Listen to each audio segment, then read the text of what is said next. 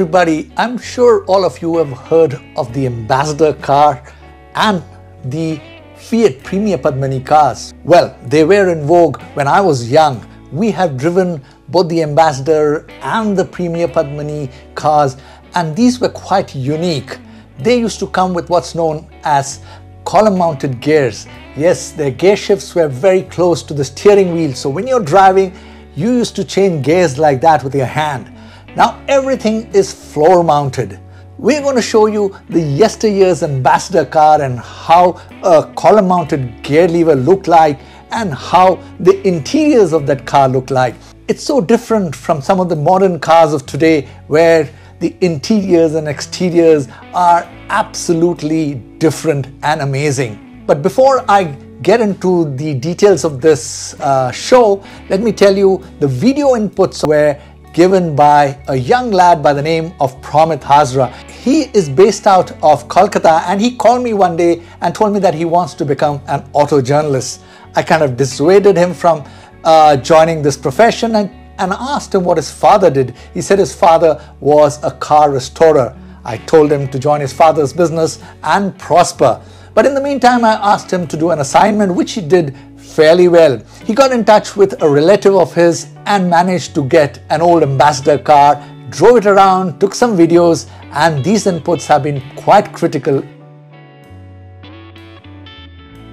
Before I get into the details of the column-mounted gears, let me also tell you this Ambassador car was manufactured by Hindustan Motors, and this was done somewhere in a place called Uttar Para.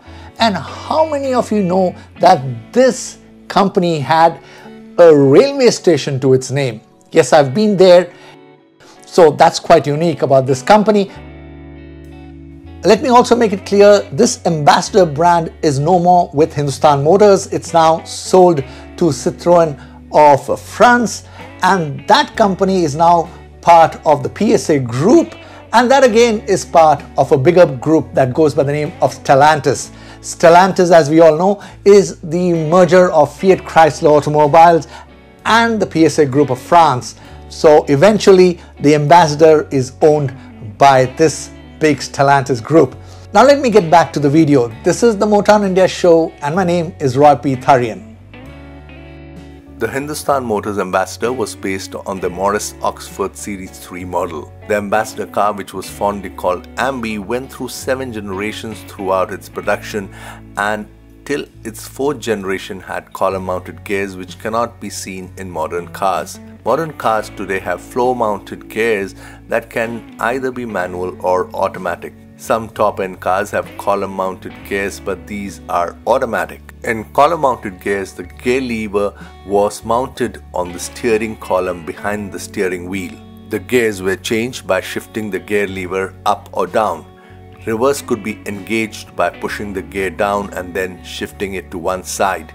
These column-mounted gears had their own problems. Here is what Tutu Dhawan says. Tutu is a Delhi-based car restorer, former motorsports rallist, and one who has lots of hands-on experience with cars. Yeah, floor-mounted gears, see, they last longer, and it's a sure shift. Whereas if you are talking of a column-mounted gear shift, there are a lot of linkages in that. In each of the linkages, there are bushes. In the good old days, there used to be rubber bushes and metal bushes, and within a year or two of use, they used to get worn out, and they used to be, one had to fight with the gears in the column shift, especially in Ambassadors, and they had a lot of issues in this. Yeah, for manual there is 100% floor shift now, and for automatics, yes, there is a stick shift on the column. When you are talking of quick gear changes, especially for motorsports, so that was not the ideal system for changing gears. It was not a swift change. There used to be a lag, and especially for racing and rallying, you require a sure shot shift, and you require a sure shot slot where the gear is going.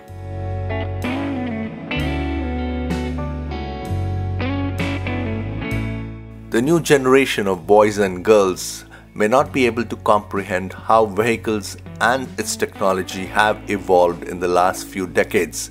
Compared to modern cars, the erstwhile Ambassador car was quite boxy looking with sparse interiors, archaic technology and limited engine finesse. But during its heydays, the Ambassador had its own unique characteristics and temperament. It was fun to drive, comfortable and quite spacious. In fact, it was never a dull moment with the Ambassador.